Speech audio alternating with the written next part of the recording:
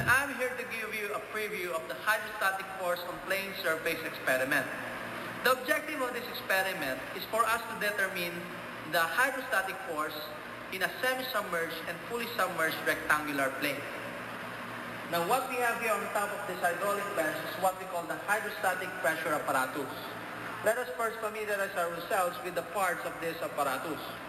The orange part inside the container is what we call the quadrant. The quadrant has graduations or markings on its side for us to determine the depth of water inside the container. Now on this side, we can see what we call the quadrant plane. The quadrant plane is a rectangular plane with a width of about 75 mm, depth of 100 mm. From the bottom to the fulcrum is about 200 mm. From the fulcrum to this point wherein we have here the weight pan, or where we apply the weight, is about 275 mm. The condition that we have here is the partially or semi-submerged condition. As you can see, only part of the rectangular plane or the quadrant plane is submerged in water. Hydrostatic forces develop on that plane that is submerged in water, and the moment due to that hydrostatic force will go clockwise about the fulcrum, or that will tend to push this quadrant upward. But that will be balanced, or that is balanced by the moment due to this weight on this side that goes counterclockwise. As you can see, we have here a balanced condition, and that could be seen through this marking at this part of this apparatus.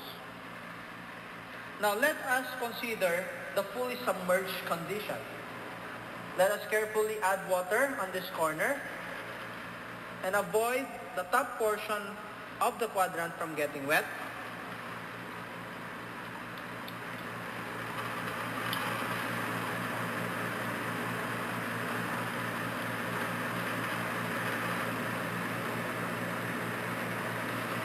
There you go.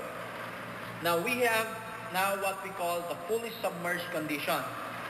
The quadrant plane is fully submerged in water. And the moment due to the hydrostatic force is now greater than the moment due to this weight. So what we are going to do is to balance the effect of the hydrostatic force by adding more weight on the weight pan.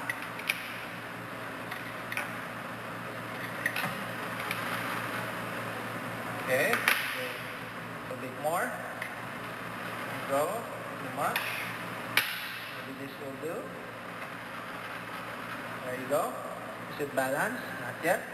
Okay, let's just add water. Balance. There you go.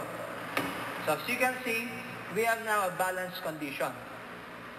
That means that the moment due to the hydrostatic force on the quadrant plane that goes clockwise about the fulcrum is now equal to the moment due to this weight that goes counterclockwise.